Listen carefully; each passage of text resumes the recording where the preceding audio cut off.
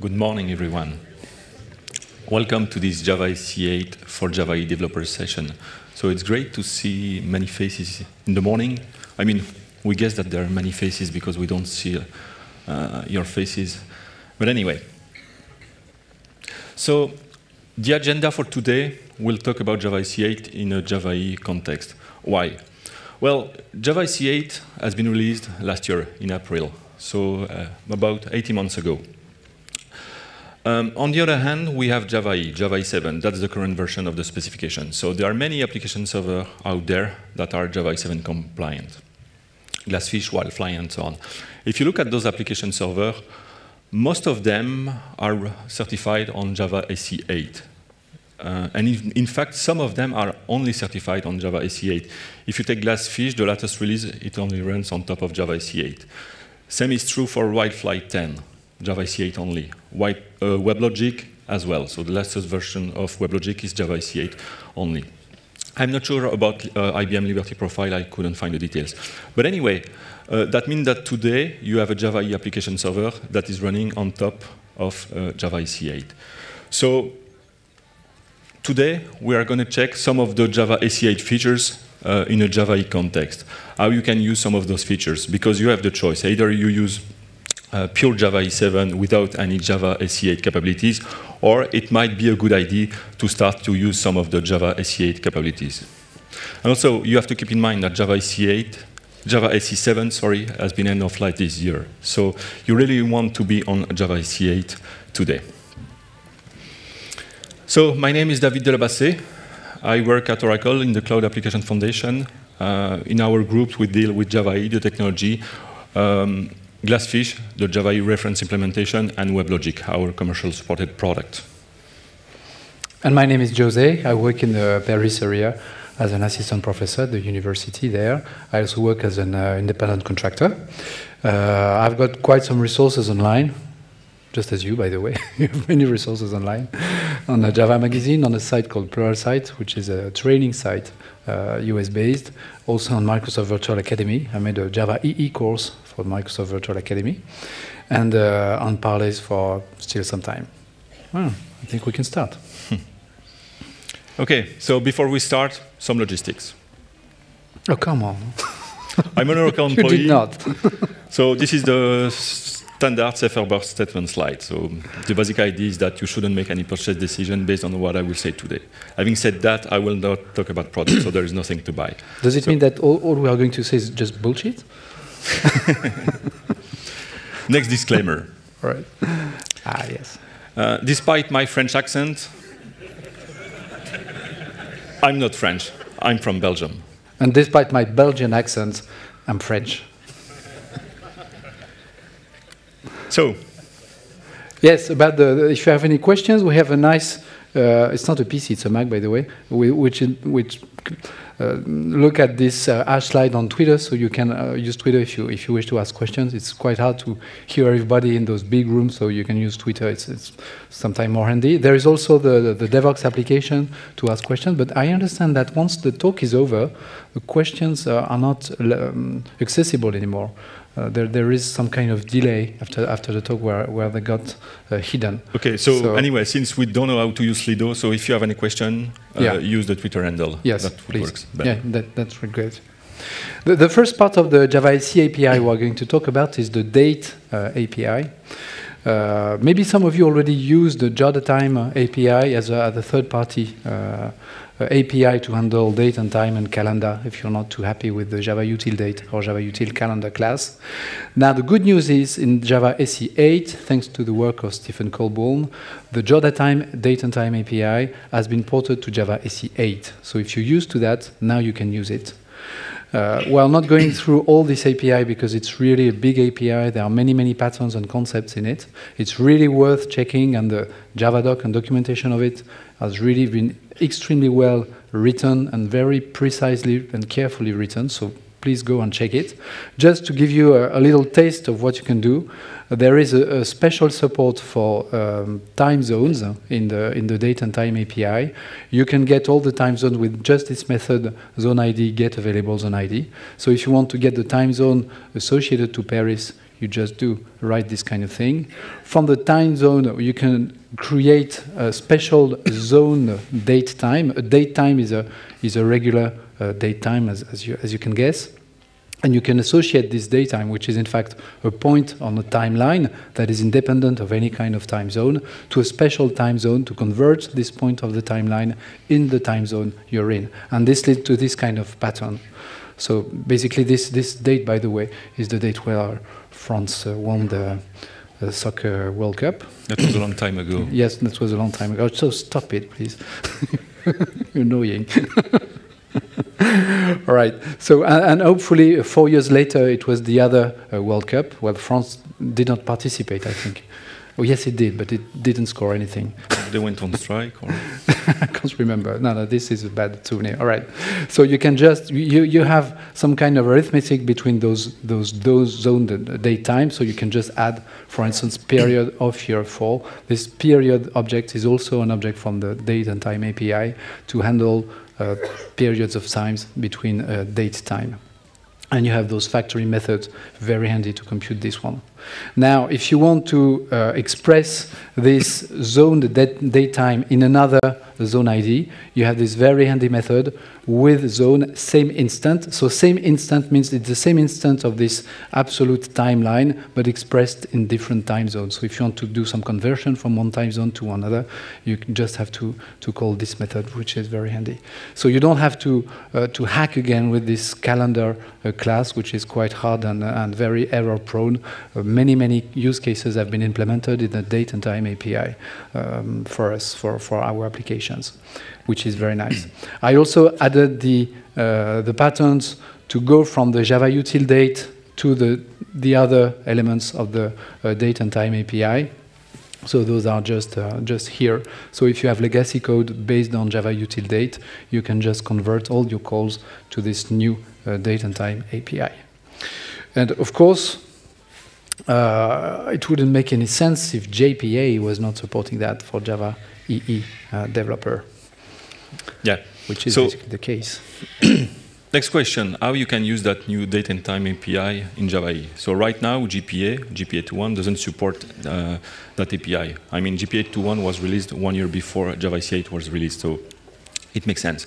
Nevertheless, there are techniques that you can use to add support for that new date and time API.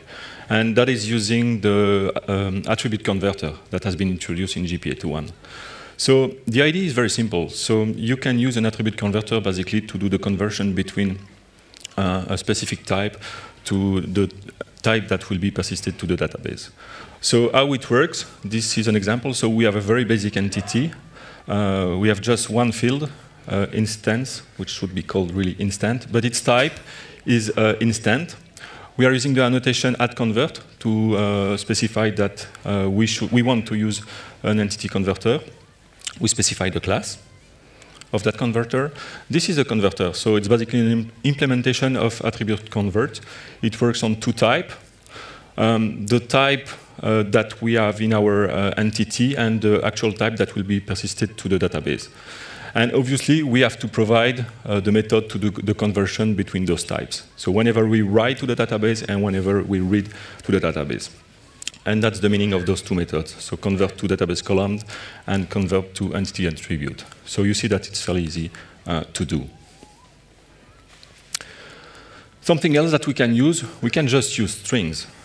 For example, if we want to persist that new zone date time type, we can convert that to a string. So whenever it will be persisted as a string, sorry. And whenever we read it back, the strings will be converted back to that new Java EE8 type. One remark about converter. So converter, you can decide to apply a converter to a specific attribute, or you can also specify that you want all attributes of that specific type to be automatically converted. So you have some level of granularity there. So right now, in GPA 2.1, we can use the new date and type API, either by doing conversion to the temporal type that is supported by GPA 2.1, or just by doing a conversion to strings. One quick remark. So today we have GPA 2.1. this is one of the things that will be fixed in GPA 2.2. So supporting natively the new SE8 date-and-time API is something that we should see in the next version of GPA. What about GSF?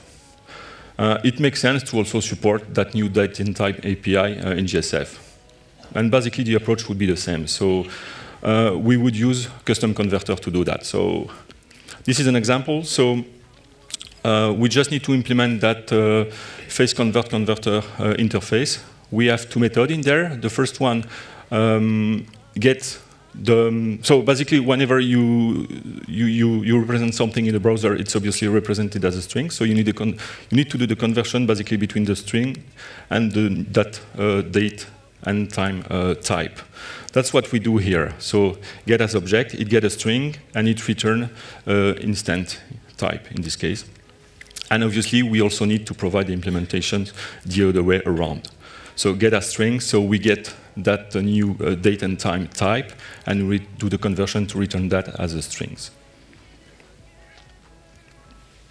And obviously, I need to use my new converter in my GSF application. So that's what I'm doing here, for example, on an input text. And what I will have at the end of the day in my model, so in my bins, is obviously that new SE8 date and time type. All right. Would it be supported in the upcoming version of JSF natively, I mean? I haven't checked, but I guess so, because one of the things that, that we are doing for Java EE8, so Java EE8 will only run on top of Java SE8.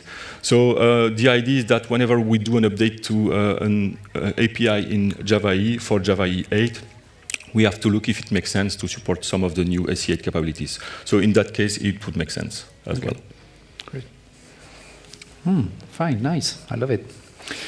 Let us talk about annotations. I heard that Java EE was quite heavily relying on XML descriptors years ago, and now it relies heavily on annotations now, right? Okay. There are new things in annotation from Java 8 to Java, from Java 7 to Java 8. Basically, if I have a JPA entity and I want to declare name queries on this entity, I need to wrap those named queries one by one in some kind of wrapping annotation called name queries, plural. I could also write them in XML stuff, by the way, but we can also do that with annotations. Why do I have to wrap this in a wrapping annotation? Just because I cannot put twice the same annotation on any element in Java SE. It is not allowed. It is forbidden by the compiler, by the way. If you try to do that, you will have a compiler error. Now, in Java 8, there is a modification to that, and we can indeed write this kind of code. That is, repeating the same annotation more than once on any kind of element in a Java SE code, in any kind of Java SE code. We are going to see how it works, but let us see first some example. Maybe you can show us some example. So this is a pure Java E7 code. So this is basically a bin validation. So in this case, we are doing a validation. So whenever we want to order a car, we pass that car object, and we are using this check car validator to make sure that we can order that car. So to do that, again, this is pure Java EE7. I need to write the check car annotation. So it's a custom validator. So I declare the annotation. I'm using the @constraint annotation to specify what is my actual constraint validator. So it will be car validator, and the rest is just as you are doing, in fact, today with bin validation. So there's nothing new there. And this is the implementation of my constraint validator. So it's an implementation of the constraint validator interface. There are just two methods in there. The initialize method that basically allows us to get the value that is being passed to the annotation. So in the example, it would be Volkswagen, the VW, well, Volkswagen. And then there's the second method, is valid, which does the actual validations. So either it's valid or it's not. So it just returns a Boolean. And in this example, I'm just doing a stupid validation based on the brand of the car. Nothing fancy there. Now, if we want to make that annotation repeatable in using Java SE8, we would have to do the following. So it's basically the same annotation. The only difference is that I'm using the attributable annotation, and I'm specifying there the check cars, which is basically a container for the repeated annotations. The rest is pure Java SE, Java EE7 code, nothing new there. Now, if we check, well, we also need to define that check cars, which is basically just an array for the check car annotation. So it's fairly easy to implement. There's nothing to do there. It's just an array for that annotation. Yes, in fact, this trick is used by the compiler. That is, the compiler knows that the check car annotation should be wrapped in a check cars, so it will add the check cars annotation itself. This is how it works in Java SE. Once we have done that, we can do that. So now whenever we order a car, we want to make, well, we want to do a validation. Is it a Volkswagen? Is it an Audi? So we can do those kind of tricks now using Java E7 on top of Java SE 8. That's nice. So your car should be at the same time a Volkswagen and an Audi? No, it can't be. Are you talking about this validation stuff people are using for pollution measurement? Yeah, so it can be a Volkswagen, it can be an Audi, it can be a Skoda, it can be a Porsche, and so on. Ah, great. So the air will be purer with this kind of bin validation stuff. All right, there is another trick that we can do with the annotation in Java SE 8, is that we can put annotations on types, which was not possible in Java SE 7.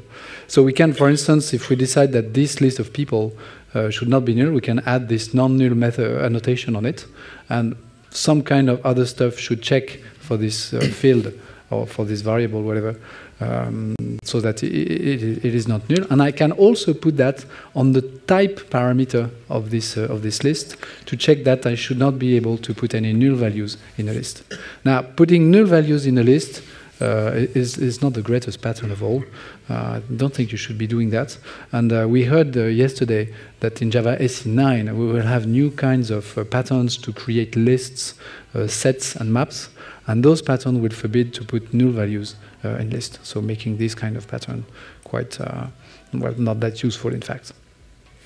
All right, so this was for type annotation, and we don't see the questions anymore, so maybe we could try to do something. Right, let us have a look at the string class. Now, the string class is quite a useful class. I never saw any application that does not use any strings in it, by the way. There is essentially one thing I would like to point out in the string class and in the string field. Oh, this is picture time, David. Come on. Hey. It's not stage. Thank you.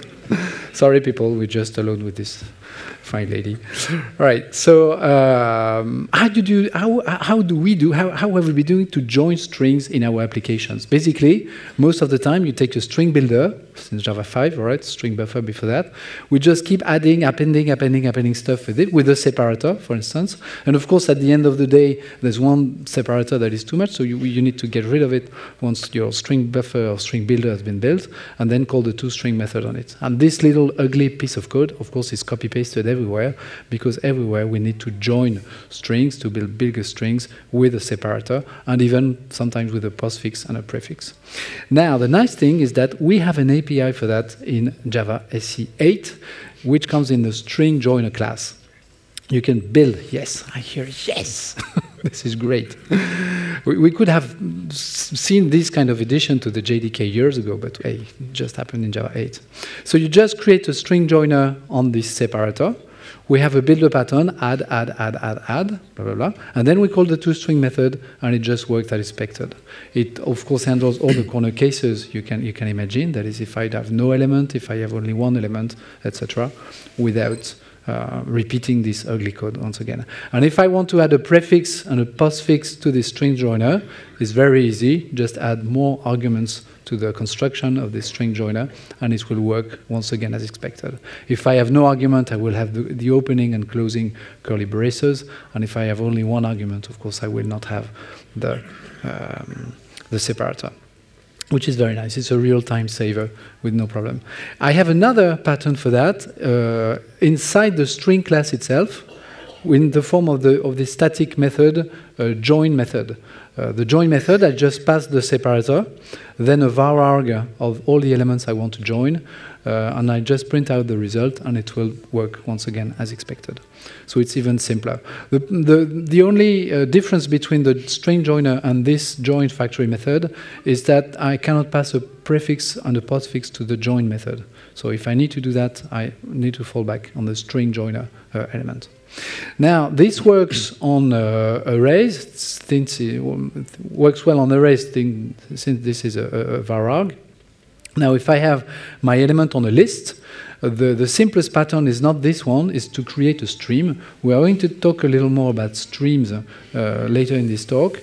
Basically, you open a stream on your list of strings, and then just apply this very simple pattern, collectors.joining. This collect method takes a collector as a parameter.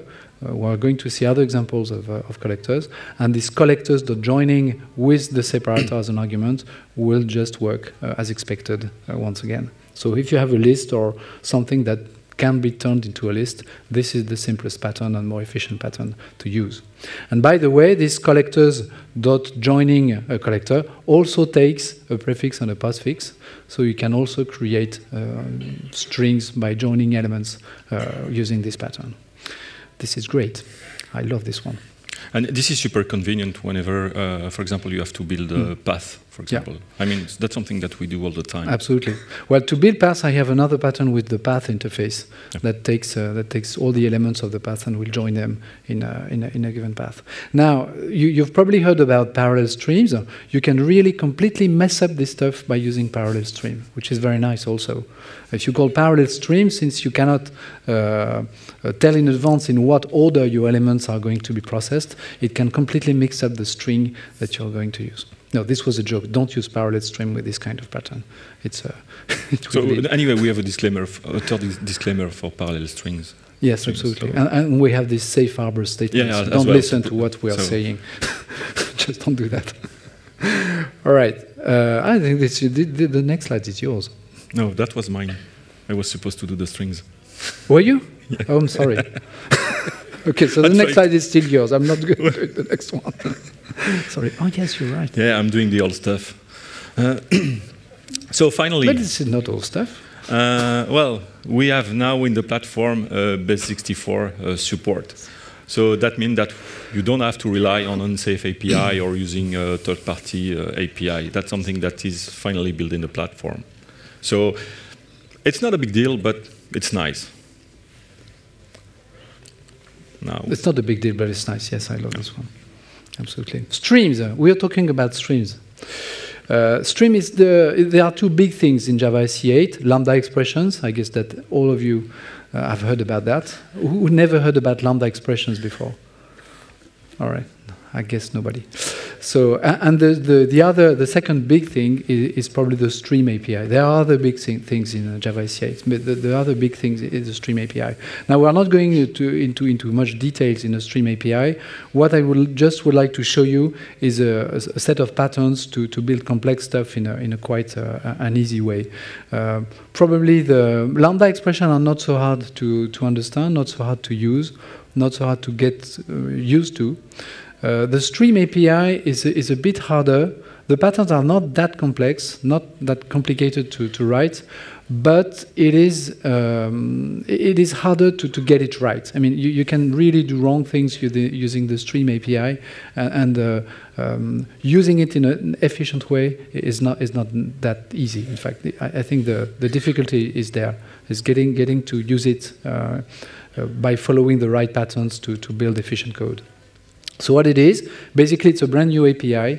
It looks like the collection API, but a stream is really completely different from a collection.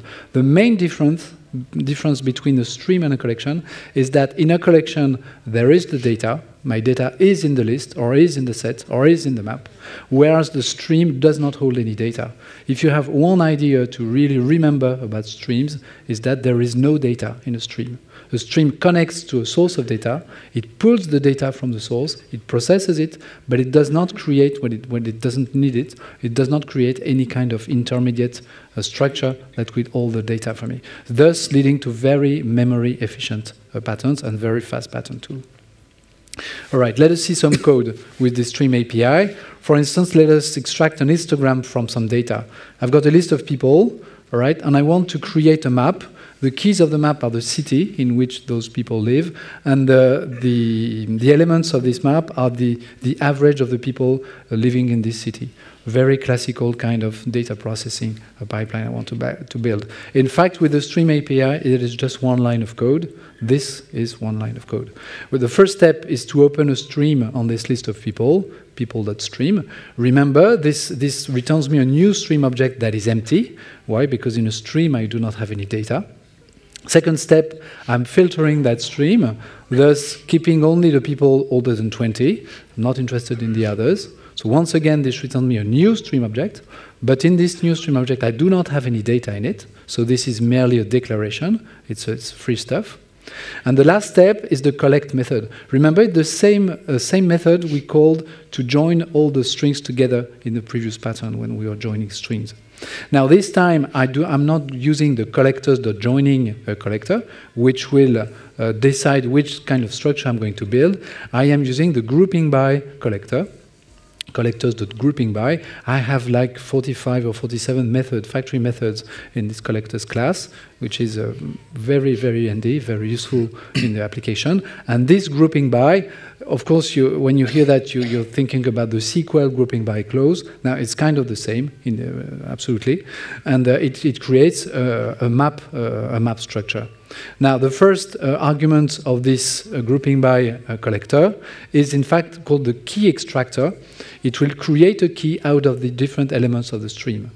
So here, the key is the city. It's a method reference, another way of writing Lambda expressions. Basically, it extracts the city from the person class. And this grouping by a collector, if I do not pass any second argument, it will in fact create the values as list of the people that lives in those cities. Now I can post-process those values one by providing another collector, which is called the downstream collector. This downstream collector may look a little hard to understand. It is a collector that will be further used to process the list of data that are the basic values of this hash map. And here, the downstream collector I'm using is the averaging double collector that will compute the average as double of the age of the person. The Lambda expression, in the form of a method reference, is used to extract the age field of those people. So you can see that this is not very hard to read, probably harder to write, in fact. It requires some training to do.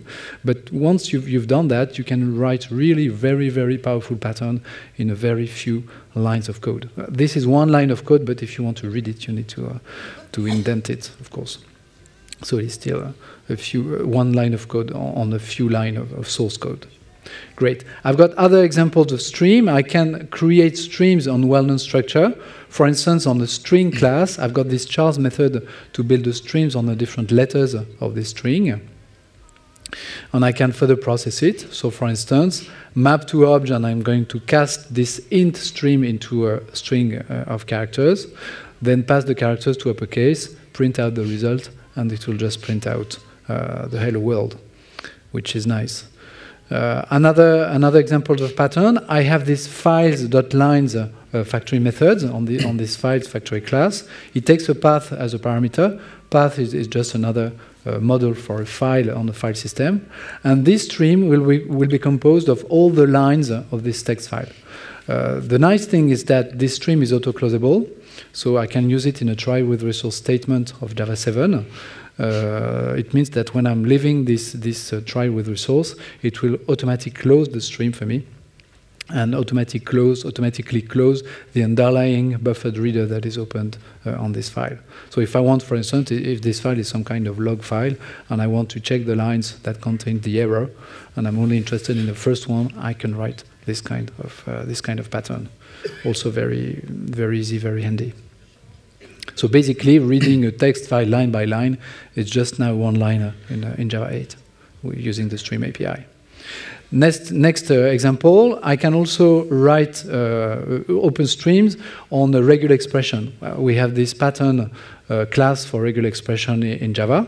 I can compile a pattern just on this splitter and split this book, which is hopefully a big string of characters, using this splitter. And this will return a stream of elements, which is the result of the splitting of this huge string of character. Now, I could use another pattern which really looks the same, stream.off, and pass book.split with the same character as a separator. Now, the first pattern using the regular expression is much more efficient than the second one. Why so? Because it does not create any kind of intermediate structure. The second pattern will begin by creating an array of all the words of this string of characters, then create a stream on it, whereas the first pattern directly builds the stream on the result of the splitting. It does not create and does not store into memory any kind of intermediate array. So it's much more efficient as far as memory is concerned.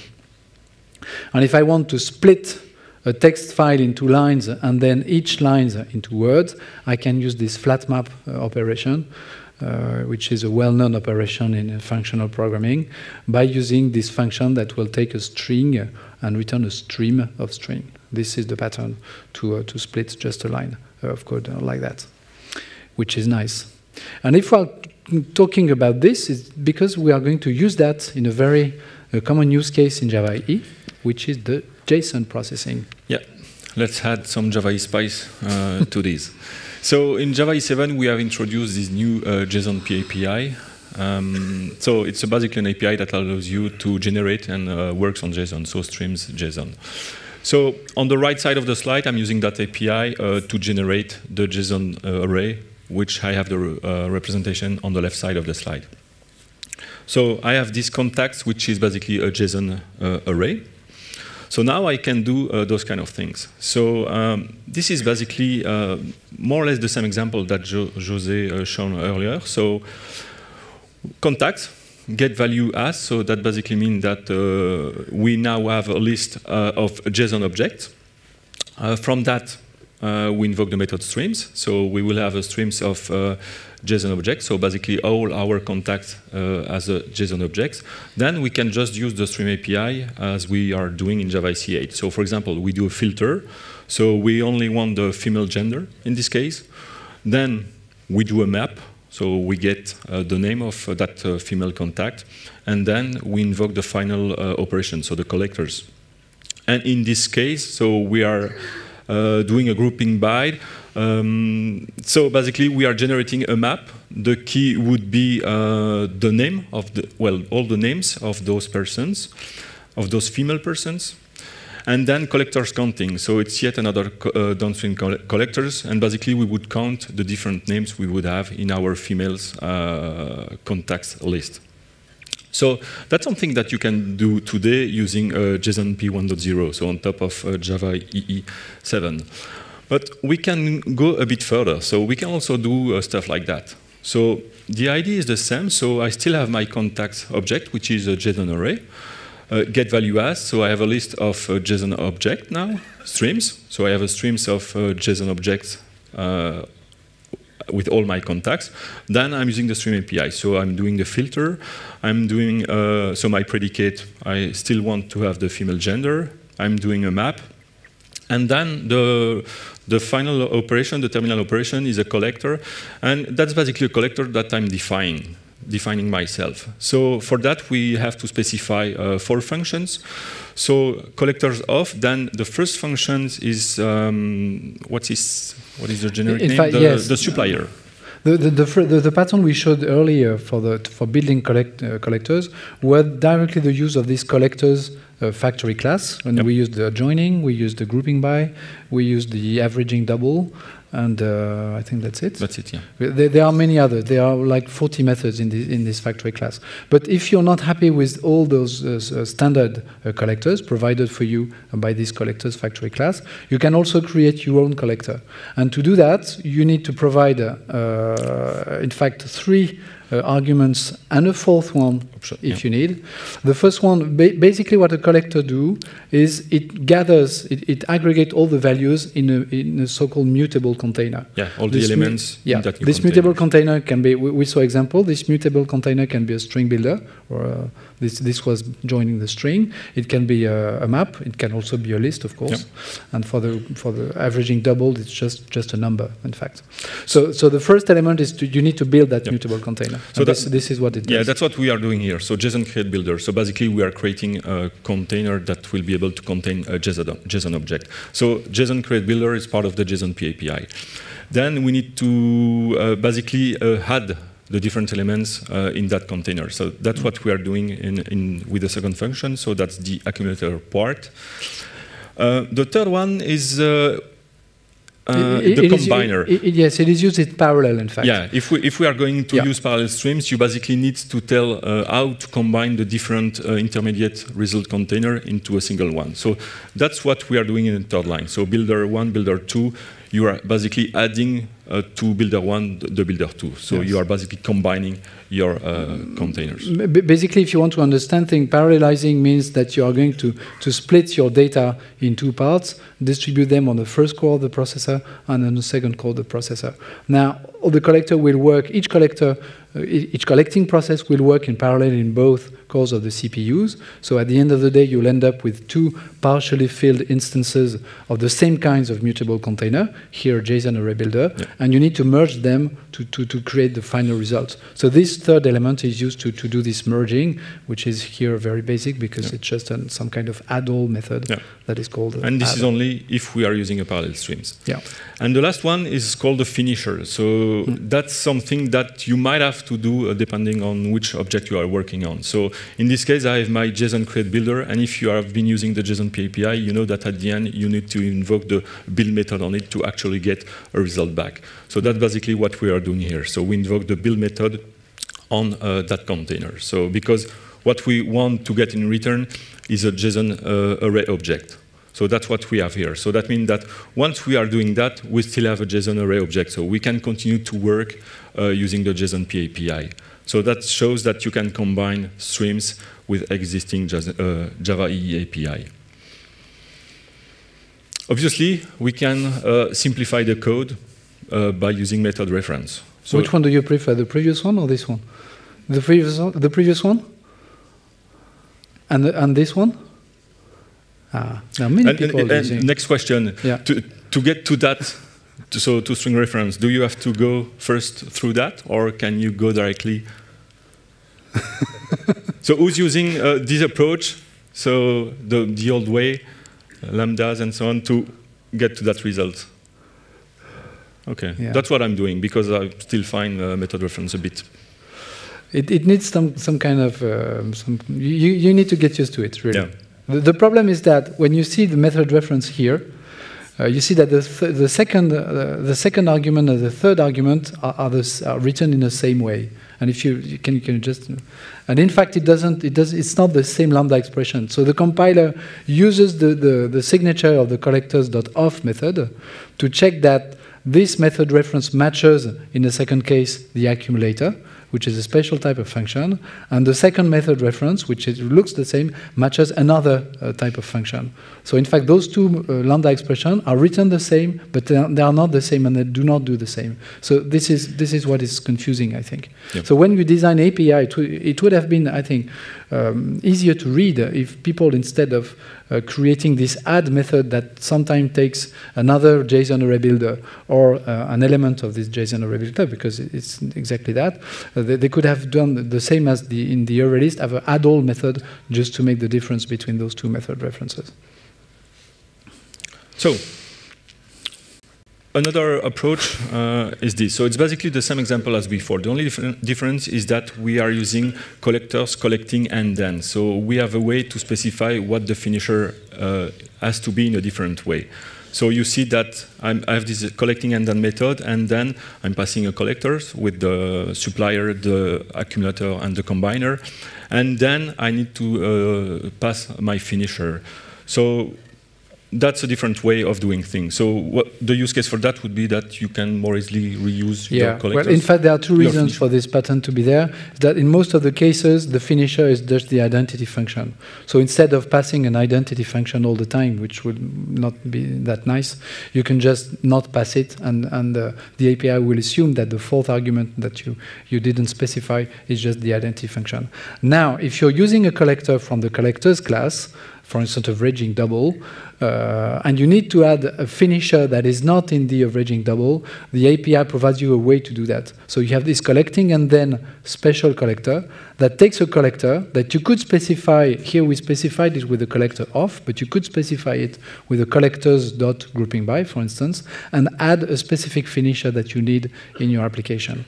For instance, if you want to build immutable maps or immutable collections, you could begin by creating your map using the grouping by, and then wrap that into a collecting and pass the collections.unmodifiable map to build your immutable map. This has been done for that. Okay, so this is basically what you can do today with Java 7, the JSON P1.0 API on top of Java 8. Tomorrow you will be able to do that. So basically today you have to build your own JSON collectors. It works nice, but you have to write a bit of code.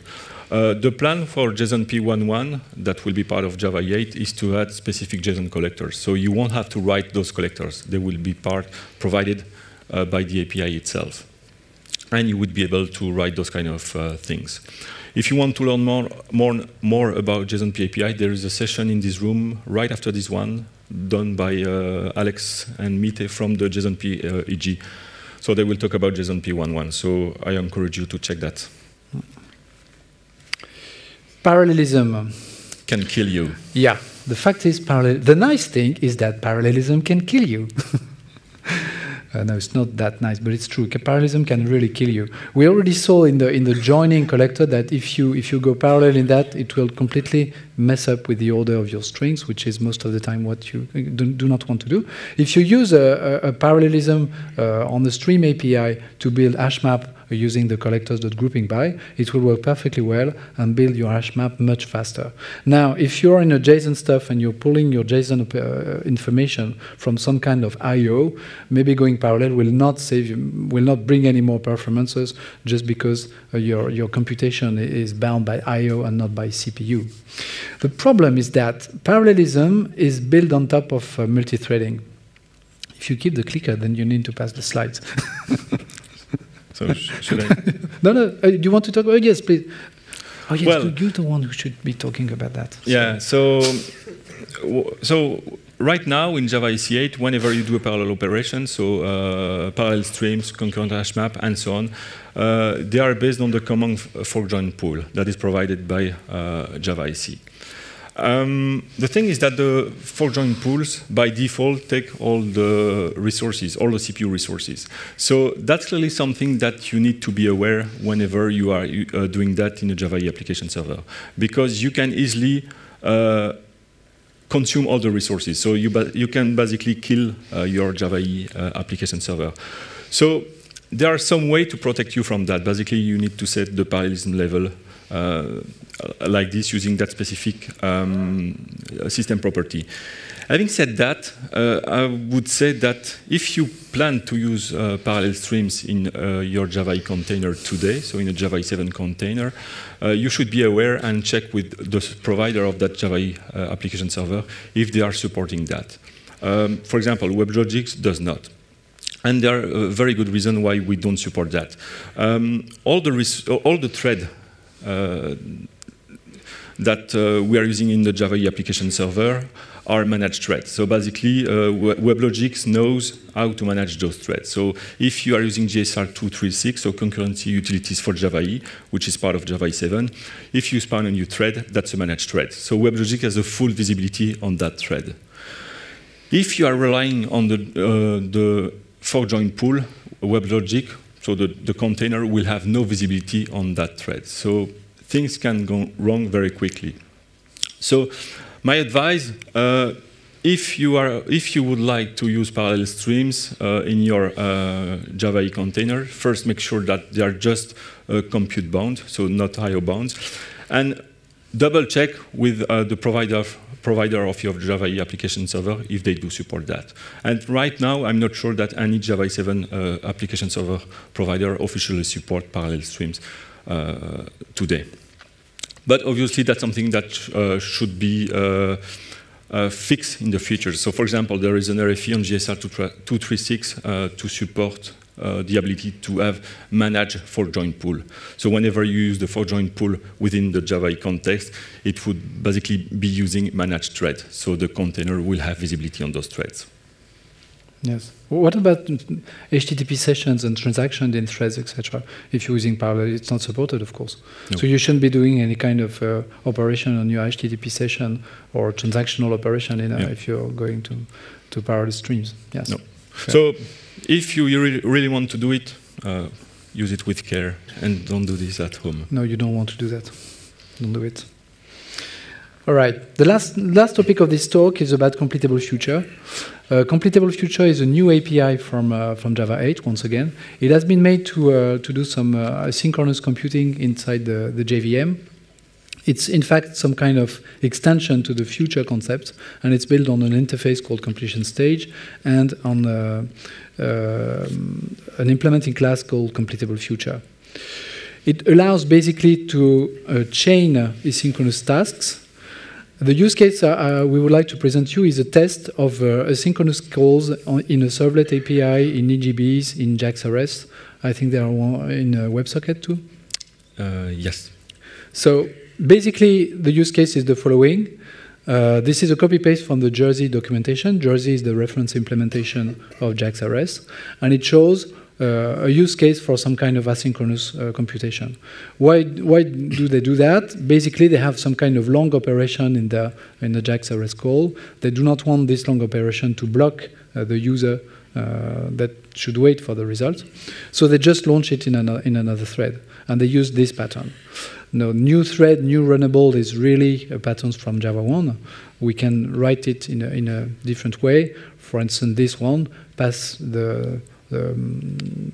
the runnable as a Lambda expression. Since a runnable has only one abstract method, you can implement it using a Lambda. You see that the opening parenthesis here shows the fact that the Lambda does not take any parameter.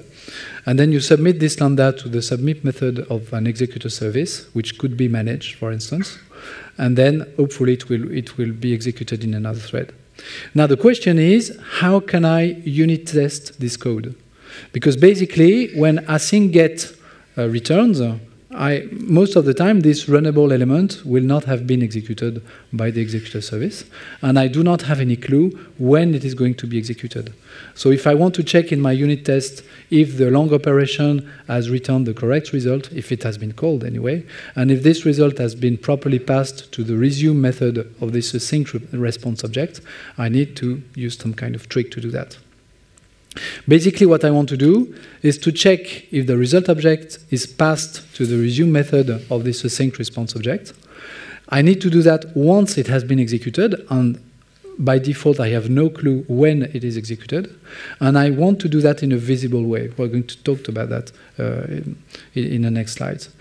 How could I do that? Basically, if I was not in an asynchronous world, well, I would probably be using some kind of mock framework, write this kind of code, mock.verify, mock the async response, and verify that the result object has been passed to the resume method of this mocked object. This is very basic mock pattern written in Mockito. There are other mocking frameworks around, and the pattern may vary, of course.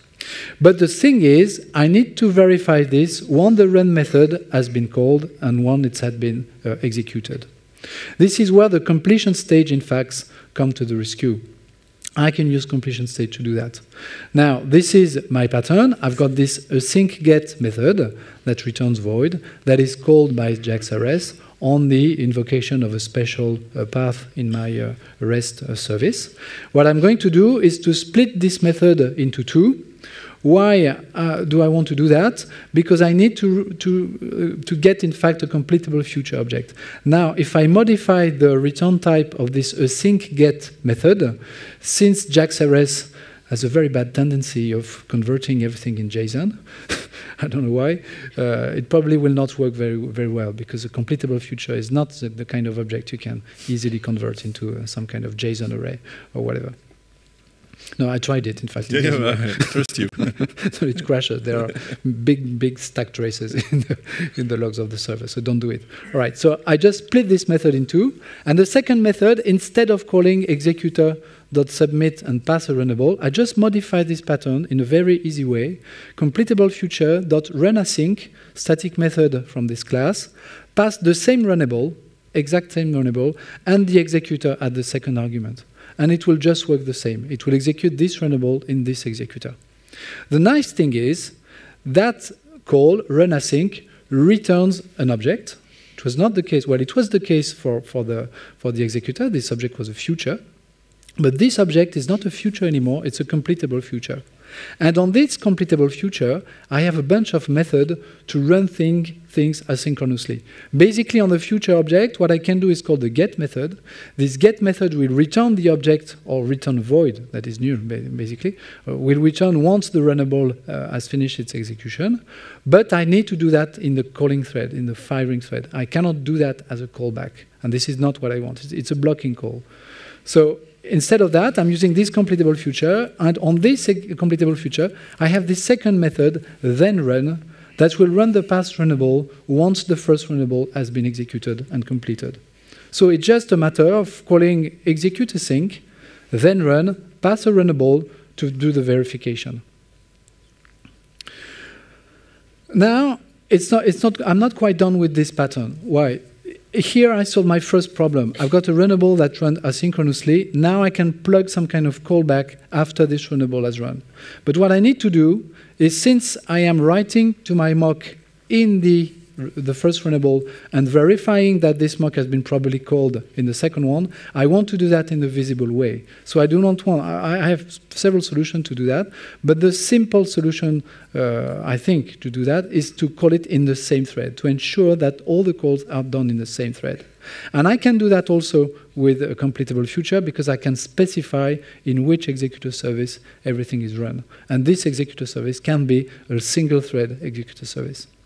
All right, so the first step of this pattern is I create my mock and create the verification. All these are runnables. So the result and the response are just mock objects. I don't care about them. The trainer will tell me, all right, when response.log operation is called, I do return result. This is basic mock pattern. Then the verification runnable, verify that the resume method of the response object has been called with the result object. Fine. And then what I need to do is create the call, async results, execute async, then run the verification and wrap that into a runnable also that I call and verify. Now the complete patterns becomes very readable, even if it's not that easy to write. Just run async trainer, that is the training of my mocks in the given executor. Notice that this executor is a single thread executor, so all the computation will take place in the same thread, thus completely solving all kind of visibility, race conditions issue I could have. Then run the call and verify. This will run the test. So if the test is green, that's nice.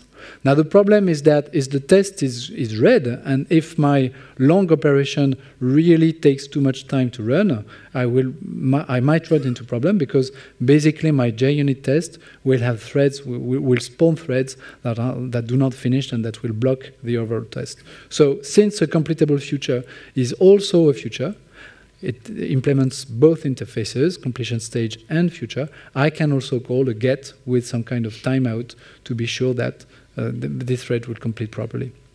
Now, if my estimation is that this long operation takes like a few milliseconds to execute, if I'm waiting for 1 second, it will be enough. And if after 1 second I still do not have the result, I will just throw a timeout exception, just to be sure that everything is perfect. One quick remark regarding JAX-RS and completable futures. So the next version of JAX-RS, so JAX-RS 2.1, which is being defined right now, one of the ideas they have is to add support for completable future in the JAX-RS client API. Yeah. So they are working on that right now. So that's something that you can see if you are following the JAX-RS EG discussion. Yeah, and I think that in José you already have some early works on this subject. By the way, basically the idea is to use that as and standardize based on those implementations. Absolutely, you really need to want to check the José implementation if you want to have ideas of what's coming on in JAX-RS. And in Java 9, that is Java 89 in 5 years from now, we will have a flow class that is already available in the OpenJDK 9 with so-called reactive programming and complete support for this kind of operation. Great. So, it's time to wrap up. So Java SE 8 is not just about Lambda. So today we've seen some of the features that are provided by Java SE 8 that you can start in a Java 7 context. And I mean, it's just the beginning. There are a lot of things that could be done. We haven't talked about the collection framework. We have talked about the concurrency. That one is a bit tricky in a Java 8 context today. But for example, we haven't discussed about Nashorn, which is part of SE 8. That's something in an enterprise context that could make sense. So using JavaScript for doing some specific task and so on. So there are a lot of things that are available today. And I mean, chances are high that you are already running on top of Java SE 8. So it's really a good idea to start to look at how you can leverage some of those features which are available today in your runtime, even if you are running in a pure Java 7 context. So with that, we have a few minutes for questions. So I think someone asked about the slides. So the slides, I think they are already on slide share. Someone said on Twitter that this presentation is done by Oracle guys. I'm from Oracle, he is not, so. I'm a free man. I won't comment. This is what I talk about lambdas. Yeah, we don't have any more questions on Twitter. So, yes, please. On the slide with the repeatable annotations. Yes. I think I missed that this is not usable already. It requires the repeatable annotation of the wrapping annotation. If you go back to the slide again. The question is that if you do not have this repeatable annotation from Java SE 8, you will not be able to repeat annotation on any element. And yes, this is true, absolutely. So you need some kind of refactoring of the annotation you want to repeat for this repetition to be supported. Absolutely. Yeah.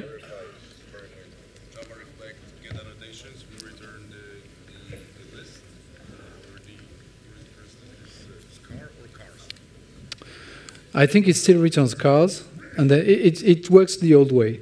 That has not changed. Yes. Yeah. The question was about the way Java Reflect works with repeating annotations. Yeah.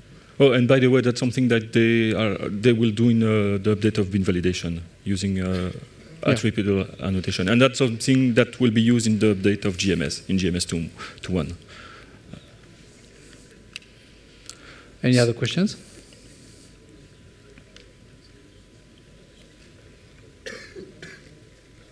Yes.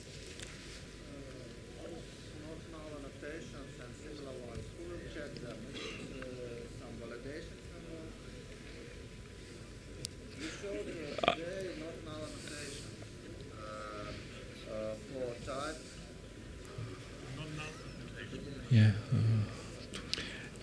You mean annotations on types? Yeah. How do you check that? You need to write the code yourself. It's not checked by default for you. So I need to provide some validator. Yeah, absolutely. You need to write that yourself. It's not enforced by the JVM or the APIs or whatever, but it's an information you can provide and take it into account in the code of your application. Sorry, I didn't hear you. Yeah, we don't hear you, so. I'm saying it just retained in runtime and that's it. Yeah. Thank you.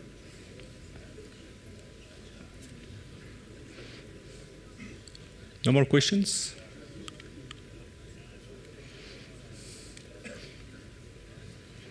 Okay. Okay, that's it. Thanks a lot. Thank you for your attention.